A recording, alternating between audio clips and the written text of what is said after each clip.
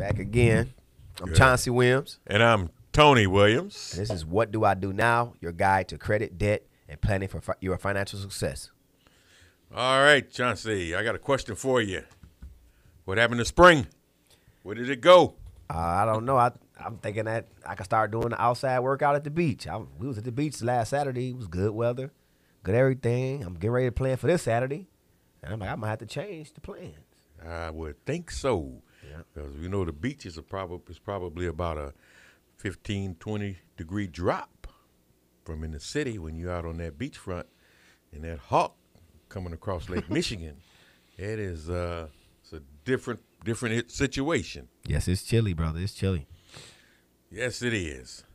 What do we have on our agenda today? Well, there's something been going on. Talking about it's election day, May 3rd. Okay. The Sinking Fund Initiative. And, I mean, I've been seeing signs. Yes, I've been seeing signs. Vote May 3rd, Sinking Fund. And from my knowledge, I heard it was previously put out, but it wasn't advertised.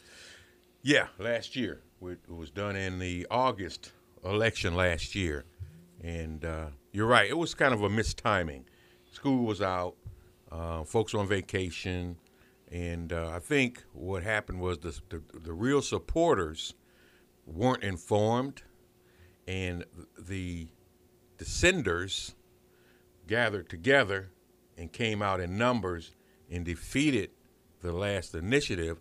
And it was only like about 80 votes. Oh, that's nothing. So that's a pretty close situation. So, but you learn from your mistakes, and I think this initiative is going to be a lot better. One thing that we have to keep in mind on our show is that we can't implore people how to vote. Okay. We can give them the facts and ask them to vote. All right. So what do we like? I'm looking at this flyer, and it's saying that the things that not voting yes or no, these are things that will the Sink Fund will These fund. are just facts. These Okay. are just facts.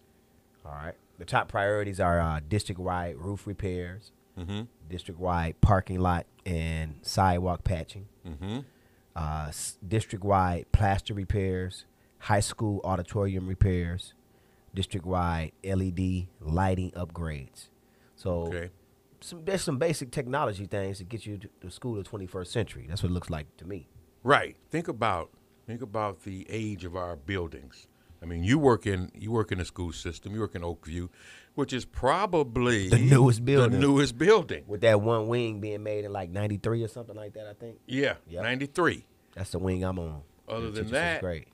all of our buildings are pre-1930s other than steel. I think steel came on board in the early 60s. Steel Middle School, which is the middle school now. Yes.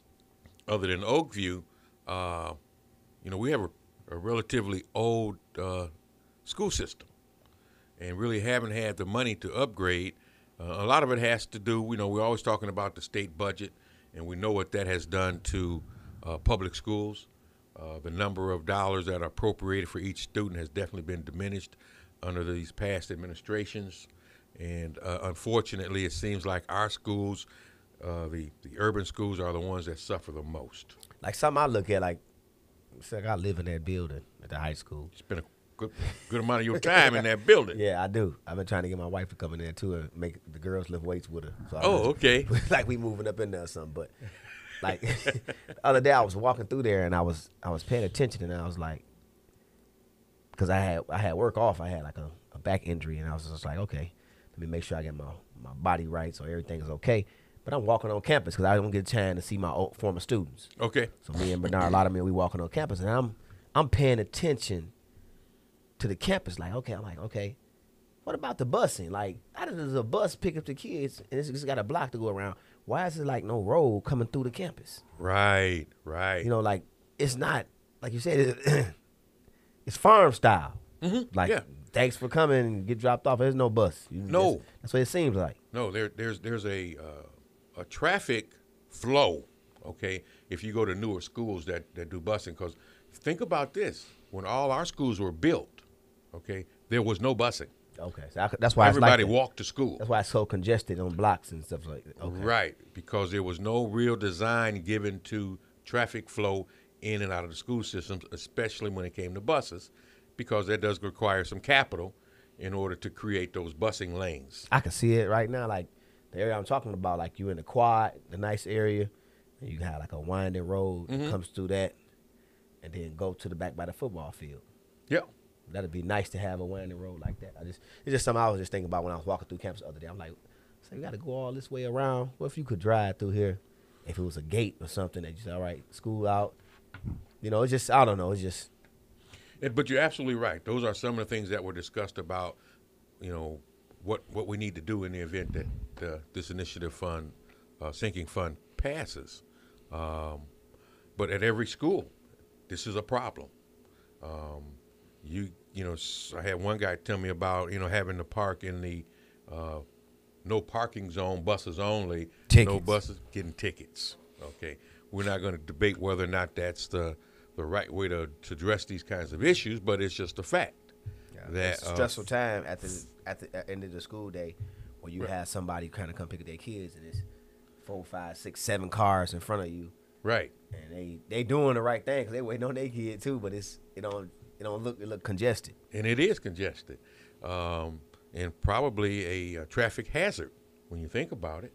Because I've done the same thing at picking my granddaughter up. It's been a long time since, I had to do a daily commute to the high school or the elementary schools. But I can definitely see that now, that there is definitely a need in this community for these traffic lanes for our busing, and just pickup lanes for parents that do pick up and drop their kids off. So when you talk about a sinking fund versus a bond fund, okay, that's what I was going to ask you my next question right there. So normally we always go after a bond. Bond has specific guidelines as to what you're going to do. So the language has to clearly state what you're going to do with the money for a bond, and you can't do anything else with it. Does it work like a bond, like money, like when you buy stocks and bonds? Right, like, absolutely. That's just like that. That's what it is. It's like a municipal bond. It's a package deal then. It's packaged. It's a package deal where you pay interest back to the bond holders for the course of the life. That's how they make their money, is when the school system would borrow the money, or the city, depending on who it is, and when they pay it back with interest. For the folks that actually put the money up, that's what they get in return, is the interest back on the bonds. And it's not a tremendous amount of interest, but for people that have that kind of disposable cash, it's still a way for their cash to earn, additional income for them by using it to purchase bonds. Okay, and the sinking fund is a little bit different because it's sort of like it's use it as you go. So in this case, the bonds, the sinking fund money will be paid in January because that's when the taxes are collected. Okay, so the school will get a check, and then it's not like they can go out and spend this money any kind of way. It has to go to the state treasurer. They have to sign off on it and say, yep, that's appropriate way to spend the money. So say, for instance, one of the issues, and I had an opportunity to take a look at, the LED lighting upgrades. Yes. That's huge. It saves a lot of energy, though. It saves a lot of energy. The classroom is so much brighter. I remember back in college, I had a class. It was a business class, and it was Westinghouse. And they were talking about how to increase productivity on the factory floor. One of the things they did was they changed the lighting out on the factory floor to make it brighter. That's all they did. And production increased. Okay? Just a subtle move like that says that, because it's brighter, people probably see better, you feel better, and like you say, it's definitely a cost savings because it's cheaper. But I had an opportunity to see a display that showed our current lighting versus LED, and it's night and day. Night and day. Yeah, night and day. Wow. So that's kind of an overview of the sinking fund, is that it goes, we get this check every year for 10 years, okay, for the tax money that's collected. And some examples is if you owned a $150,000 home and the market value was a $75,000, because when you get your assessment, whatever that is, you always times it by 2, basically gives you what your market value is. So that would be $75 a year is what that individual would pay for 10 years to help our school system. Nothing. Which it comes up to $625 a month.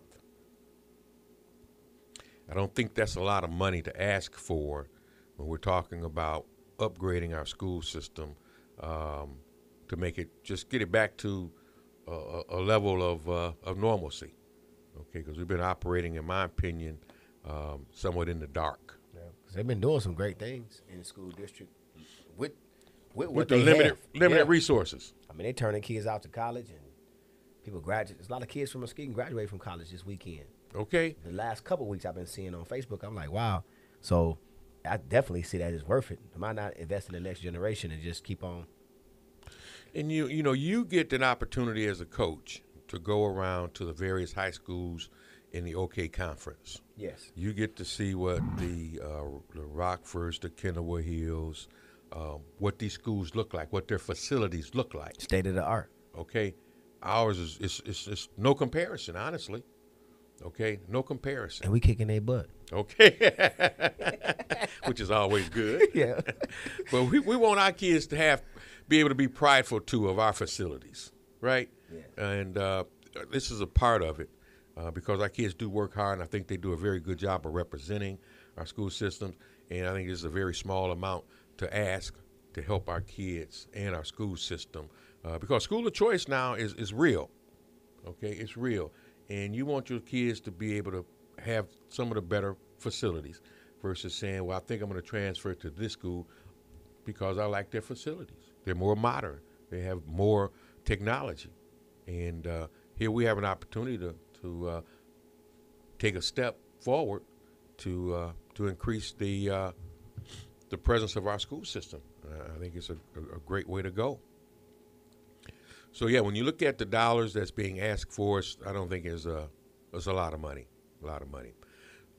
One of the things that we ran across was some individuals were told that rent homes or apartments going to go up. No. For $6 a month? Right. Well, see, the taxes are built into your rent, okay? But the landowner, the property owner, actually is the one that writes the check to the city of Muskegon. So they tell them, since you're a renter, you don't have the right to vote. Oh, yeah. They're lying to them already. Oh, yeah. So it's pretty simple. That's even, it says who can vote. They're lying to them. It's one of the things on the flyer. All registered voters living in the city of Muskegon are eligible to vote. Homeowners, renters included. Okay? That's crazy, man. So some of these folks just don't want to, and a lot of these guys are absentee landlords, of course. All right? They don't even live in this community. And they could care less about our school system. And it says here, what will the ballot say? Shall the limitations on the amount of taxes which may be assessed against all property in the public schools of the city of Muskegon, Muskegon County, Michigan, be increased by the Board of Education, be authorized to levy not to exceed one meal, $1 for each $1,000 of taxable valuation for a period of 10 years, 2016 to 2025, exclusive to create a sinking fund for the construction or repair of school buildings and all other proposed authorized by law. The estimate of the revenue the school district will collect if the millage is approved and levied in 2016 is approximately $500,000, or roughly over $500,000. And the question is, you vote yes or you vote no. That's the ballot. It's the only item on the ballot. There's no other elections being held in the city of Muskegon. So for those that want to go out and vote, It will be a very quick process. Once you go in, you register, show your driver's license. They look up to show that you're a registered voter. They hand you your ballot. You go to the ballot box. You write either yes or you write no. You hand it in, and you're out of there. It's that simple. There's no real hardship when it comes to voting. Wow. And I think that's a key factor that we must keep in mind. Whether you vote yes or whether you vote no, we always want to continue to maintain the right to vote. Man, now you got me thinking back to my professor in college. I remember this brother. He was good. He was from Pittsburgh, and Pittsburgh was one of the first ghettos in the nation, like real ghettos, because they had the trains and steel, iron ore, and all that. And he always called it the urban donut. Like, it's like you got this urban donut where you got certain things in the middle. On the outside, you have these forces of people that try to control what happened in this urban donut. Okay. So when you mention the rent, most people that own properties within the urban donut live on the outskirts of the urban donut, or in those areas that are proponents that are against people voting for this actual agenda to happen. You're absolutely right. So if I own a property, I would tell my tenant to vote in a certain way. Vote no. Yeah, to vote in a certain way because I'm in this demographic and I want to keep this demographic in a certain way. Right. And I want to make sure that the kids in this demographic are not getting the state of art. So then a certain population would still try to migrate outside of the urban donut. Listening audience, it's deeper than just voting. It's a game inside of the game that if you don't go out at all, I'm telling you to read, see, go out to the polls, see for yourself. Ask questions. There's other underlying things that's way deeper than this that I would think that you need to really consider. Yeah. So on this day, the polls are still going to be open at the same amount of time? Same amount of time. Okay. Yep. Shut down at 7. And they open up, I think, around 7. Yep, they open at 7. That's what I usually try to get in as first person. 12 at 7 hours. o'clock. And it's like I say, it's going to be an easy proposition because there's only one thing on the ballot. Makes it real quick. But we want people to go and vote. Exercise your right to vote. If we were voting for dog catcher, I would still implore you to go out and vote because that is the power of the people. That's our voice. And if we say we're not going to vote because our vote doesn't count, then when things happen and they change, then you don't have the right to complain. Okay? This is sort of like practice. Get ready because we got another big election coming up. So this is like practice. Get in the routine of reading about the initiatives that are on the ballots. I'm glad this is the only one. But actually, talk to people. There's a website you can go to, and it's all about information. They're not telling you how to vote. They want you to you make your own decision, but we're going to give you facts about what's on the ballot. And like Chauncey, said earlier, parking lot, sidewalk patching, that's huge. It's stuff that we don't have the dollars to do it in the current budget. So it's up to us to get out and support either yay or nay this proposal. Yep, that's it. It's time for you to get out. It's just time for you to get out. I mean, looking at it and just seeing the things that's necessary. I mean, if you don't get out, you actually going against it. That's how I think. Yeah, I mean, when you look on the chart, it says a house market value of $50,000, which we know there are those in this area. It's like $2 a month to help support an initiative such as the Sinking Fund. And again, it is mandated and managed somewhat by the state of Michigan to say that any dollars that are spent must be approved by the Treasurer's Department and go from there. Now, one of the things that came up in the last one was the fact that we were going to use the money for the Hackley Stadium AstroTurf. Okay, that's not what this is about. Okay, we're definitely just looking at infrastructure. There's other initiatives from a private sector that's looking at if that's a way to go. If we use private dollars in order to put that in, because there's still some folks that like grass, okay?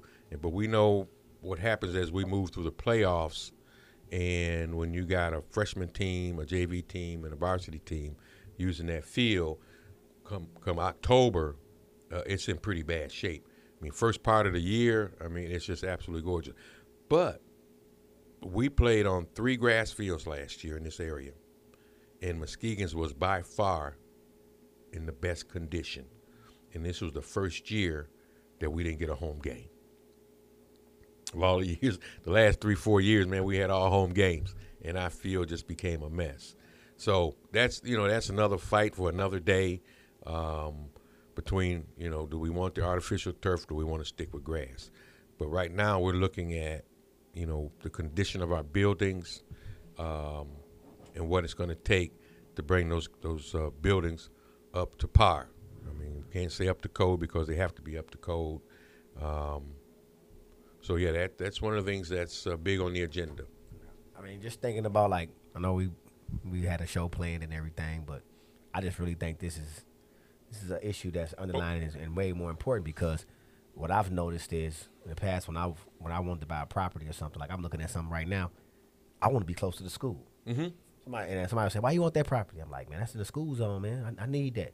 Crime, my property value, because the first thing that will get improved is a school. Right. In that area. I'm like, when you find a good property near a school, you need to grab it. So I've been working towards trying to get something in the area off Peck or something, so I can get closer.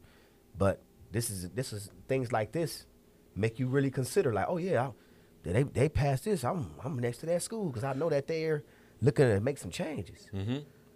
Yeah, I mean, there's a new housing development right across from the administration building, which is the Houston, Monroe, I've seen those. 5th Street areas. I've been in that area already. We in the summertime, I've been to some of the properties, so I already just been seeing that what's been going on. But like, that's a school zone, a school area. Yeah. You got an elementary school right down the street.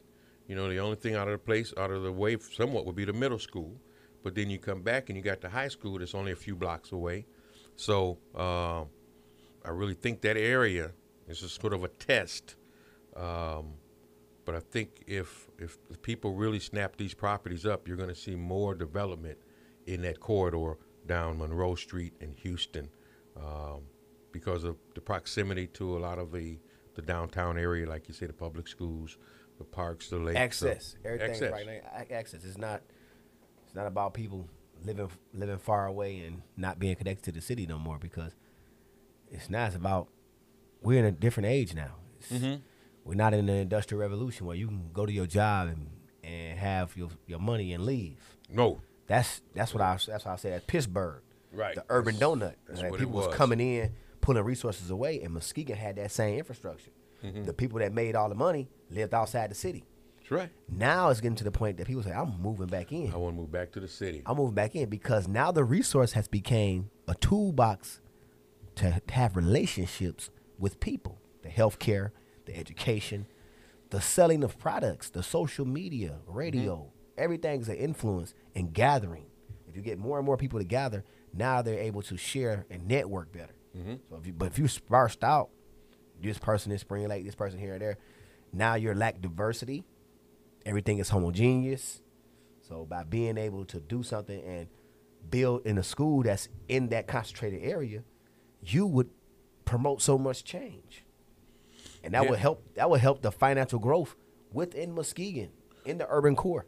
Right, because those are homeowners that's paying taxes, and I think we went too far by allowing so many landowners to be, the whole property and not take care of them.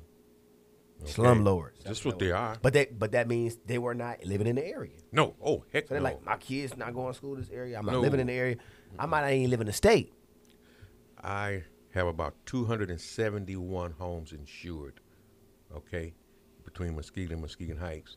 And I would say 50% of the property owners don't even live in the state of Michigan. could care less. And that's why the city passed an ordinance that said you must carry a minimum of $10,000 of dwelling fire insurance.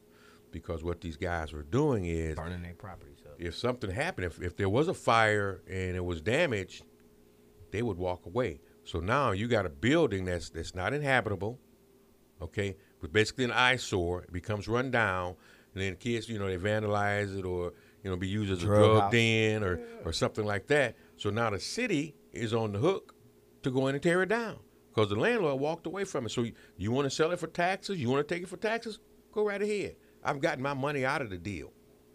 So that's when they passed this law, this ordinance that said if you are if you own rental property in the city of Muskegon, you must take down to the Safe Built folks a certificate of insurance showing that at least you got $10,000 of dwelling fire coverage, because that's about the average cost to demolish a house. It costs about $7,000 right to bring that big ball out and boom to knock the bulldozer. I'm all for it. Yeah. Yep. I own property in the city of Muskegon, and I'm all for it, man. I think it's the right thing to do. Hold these guys accountable. They'll go around. They'll measure your grass, the length of your grass. If you got clutter around your house, if you got cars in the backyard park. Right. You got to get rid of them, and it's and we should, man. That's pride of ownership. But then the flip side of you get, Tony, is people be like, I ain't live downtown. They don't let you be lazy. Okay. So we'll see ya. But it is. That's how I look at it. So. Yeah, but you're right. You're absolutely right. And a lot of landlords have tried to sell their properties off, and there's certain groups of folks that are still buying, but they got to play by the rules. The rules have changed if you're a landowner. So, and I would hope those folks would support, initiatives that come into play for the city of Muskegon, regardless of what it might be. But city council, I take my hat off to them. It was a good move on their part. Yep. So before we finish up, I hope you guys found this informative. But as you know, Chauncey and I always have to have a little lighter side. So we're getting down to this NBA playoff, and there's some things that have happened that I think is really going to change the outcome of these playoffs. So for those of our listening audience that are basketball junkies too, we're gonna get a little bit of basketball on. I got it. The Portland Trail Blazers about to put them Clippers about it now. Okay, you think that's gonna happen? Man, it's like it's game. They up 3-2. They up 3-2. And Damian Lillard deserved it because remember, look, his whole starting lineup left him. Right. they got out of what is Portland? What they call it? They got out of I don't know. They call it Rip City. Rip City, yeah. Rip your Achilles, rip your knee. That's what they was calling it, injury prone city. Well, that coach is almost coach of the year, and Damian Lillard, he's Damian Lillard. He can do his thing, and he gave him some pieces to work with. They gave him pieces. He got a second-year player, McCullough or somebody on the team. Yeah, McCullough. Yep. In the backcourt from a lower D1, a mid-major, man, just like him. Yeah. There's no superstars on that basketball team. No, it's not. It's not. It's fun. But now the Clippers lose what? They two best players. Two franchise. Yeah. Pick and roll. You know what we're talking about? The pick and roll. It's either DeAndre Jordan, and he's shooting, 15% from the free throw line. So it's like he's a liability almost. Yeah, you lose CP3 and you lose Griffin. It's over. You lose Curry. Look, you lose Curry. They pulling guys off the bench. Look, Livingston, come on, you can do it. He showed up. He showed up the other night. They found him by 40 points. Dwight Howard is like the kryptonite Superman. Okay. Dwight Howard. He's just like, where do y'all get these guys from and pay them all this money? Man, that's a lot of money for to do nothing. It is. He should be a force in this game. Man, to do nothing. Should be a force. He's always laughing. He's getting smashed. You getting blowed out and you laughing. You don't take it serious, man. You don't take it serious. Don't. So then we got to move over to the Cavs and the Pistons. Yeah. All right. Pistons. Pistons represented. I'm a Pistons fan, man. Right. So we gotta get my man to make some free throws, Drummond. Right. He gotta be better. He shot 32%. But I like Jackson. I like the boy that was guarding LeBron. Yeah. They The kid they just picked up. I like the twin. Okay. We need to bring the other twins on with us too. Come on. Why not? We need both of y'all. Trust me, if he's available, Van Gundy might go get We him. need to get both of them twins. Get both of They're those young. two. We're Yeah. young, man. And they tough. And they tough, man. Jackson nice at the point. He nice. Oh man, Reggie, that guy, he tough as nails, man. Yep. Yeah, that was a good series, man. Yeah. And then we got Broom, but every game was close. That was it. They made them play team ball. Yes, they did. Look at here. They beat us with team basketball. They did. There wasn't no one man show. It was like pass the ball, swing it, and find a mismatch any way possible. And their bench was a little bit deeper than ours. Yep. Because from first, second, third quarter, and there were some games we had to lead in the fourth quarter. We just couldn't finish. We didn't have them veterans. Right. They got the right kind of veterans on their team. We got young boys. But I think we got some good things coming with them Pistons, man. Van Gundy, he's coaching them up. Coaching them up. Then we got our Atlanta-Boston series, Isaiah Thomas. It's funny hearing Isaiah Thomas' name for the Celtics. Right, because that was a name, if you spoke it in a Boston brewery, you'd get beat up. Yeah, but he playing like Isaiah Thomas, though. Oh, yeah. Yeah, leading scorer right now. Yeah, he had 42 the other day, I think like last week. I mean, they nice. just young, though. Yeah, they're young, too. Right. So I think Atlanta will advance. You think so? Yeah, I think Atlanta gonna get them. And they go against LeBron, them, don't they? Yes. LeBron, they're gonna kill them. Yeah. So. Miami's in a little bit of trouble now. Charlotte up 3-2. Yeah. And Indiana got somebody too, don't they? Indiana in trouble. Toronto. Yeah, Toronto. It's 3-2. Yeah, it's 3-2. Toronto gonna get them. I think it's gonna be a series where you have Toronto and Cleveland in the East, in the Eastern Final. Yeah. Okay. And I think Toronto gonna pick Deontay Davis. I don't know if I should say that. I hope so. But I think he gonna go 8. I like that. I think he gonna go 8. I like that pick. He fit with them. They young. They got a chemistry, a nucleus. They still got the who's the coach? The brother still. Yeah. And I just defensive type of minded coach. He looking for something like that. I think Toronto gonna pick Deontay Davis. And we just unfortunate unless you just really seek that information, it's not seem to be readily available.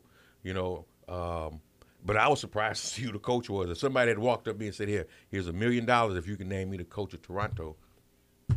I knew it was him. I wouldn't have had it. Because he worked with Rick Carlisle in Denver. Oh, is that where he was at? Yeah, he was kind of like a defensive coordinator. Basketball do have defensive coaches. Okay.